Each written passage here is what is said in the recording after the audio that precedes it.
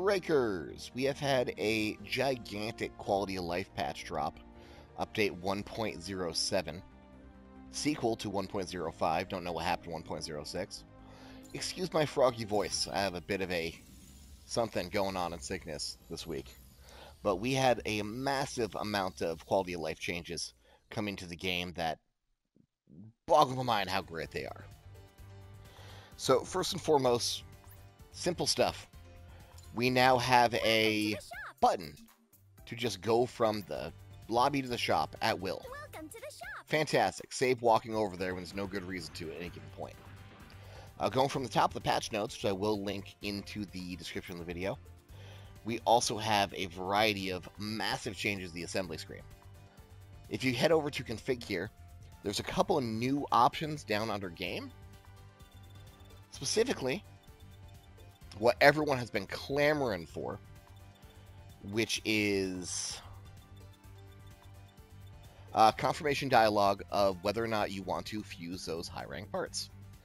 It's annoying trying to fuse 5 stars, 4 stars, stuff like that, because it'll give you that "are you sure?" multiple times. If it's an integrated part, you get it twice.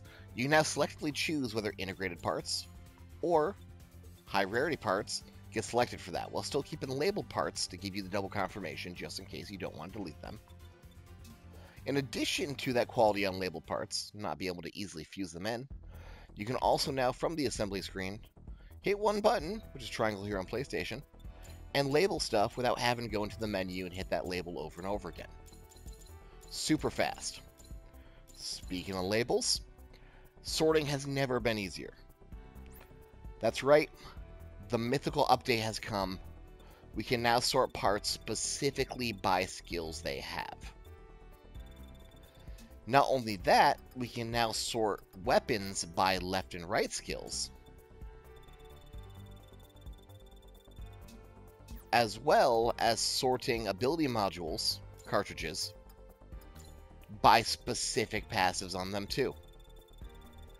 Incredible quality of life change that'll make making builds 100,000 times easier. Like, oh god, it's not even close to how much better this is going to make it. So you might have also noticed another interesting little feature in the menu there above those confirmation toggles. Let's talk about adjustments on builders parts. Let me demonstrate that real quick. So previously, without that selected, let's say you take a nice little 6.2 missile pod. I'm going to slap it right on my torso here in the most obnoxious place possible. But what if I don't want it there? What if that looks terrible? What if instead I want to adjust it to be a little farther over and flush with the arm? I want to give it kind of a shoulder-mounted look. Very easy to do with adjustment, but it was not terribly feasible before, because as soon as you would use that part, they would often snap back to their original size and position. So let's do an example here real quick with the 6.2 missile pod. There's also a reason I'm using Galore, and they'll show you in a moment.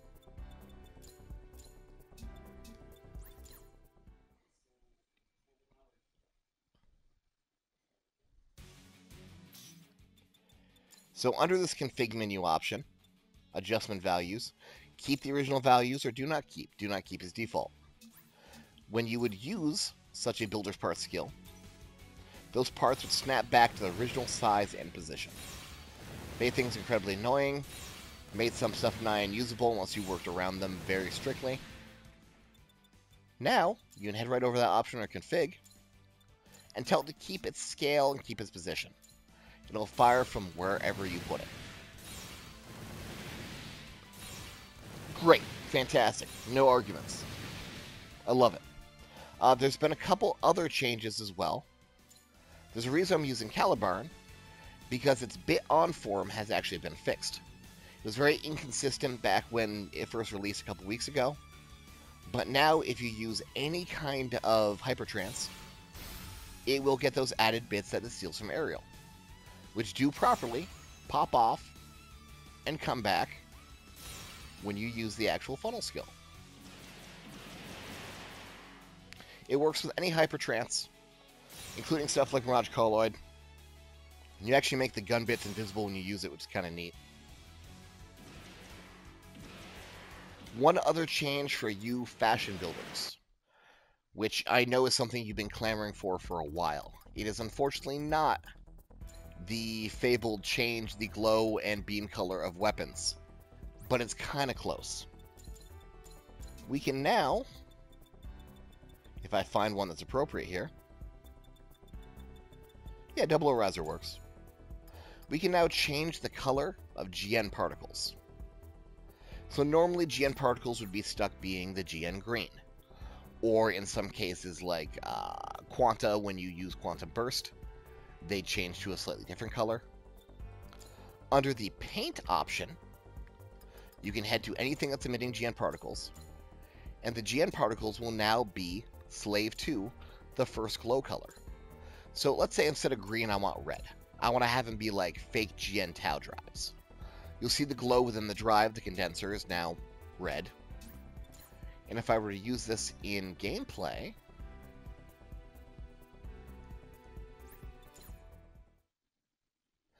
you'll see instead of the usual green GN particles I'm pooping on my butt, I now have that cool Tau red, which I can change to a shade of orange if I want to make it a little more accurate. This does not affect Trans Am. Trans Am will still be red, or whatever color Trans Am you're using if it's Quantum Burst. But it does affect the particles you're putting out. It also does not affect weapons skills, option skills that use GN particles. So stuff like Exia Arm Vulcans are still going to be that purple no matter what you set to. All in all, this is a fantastic quality of life update. Lots of changes across the board. Stability's been fixed in gameplay in general. They're listening to us. They're listening to us and they're making changes we want at a fairly rapid pace. This update is also independent of the actual DLC drop itself, which as of time of recording has not dropped yet for PlayStation, and I'm losing my mind. But you don't need to pay for the Season Pass to get these updates. Fantastic stuff. Enjoy this, and be excellent to each other.